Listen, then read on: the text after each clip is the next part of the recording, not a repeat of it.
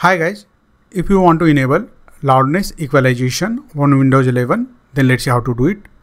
So for that, first of all, right click on this speaker icon on the taskbar here and then click on sound settings. Now here, scroll down and under this advanced section here, you will see the option more sound settings. Simply click on it and now the sound control panel will appear. From here, simply select your speaker and then click on properties.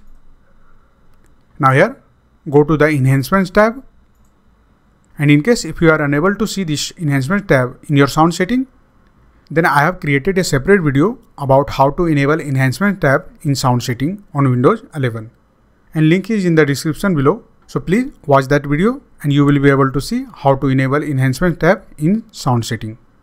And if you have the enhancement tab in your sound setting, then to enable the loudness equalization, simply select this option, loudness equalization, and then click on apply and then OK. And the loudness equalization will be enabled on your system. So that's it guys.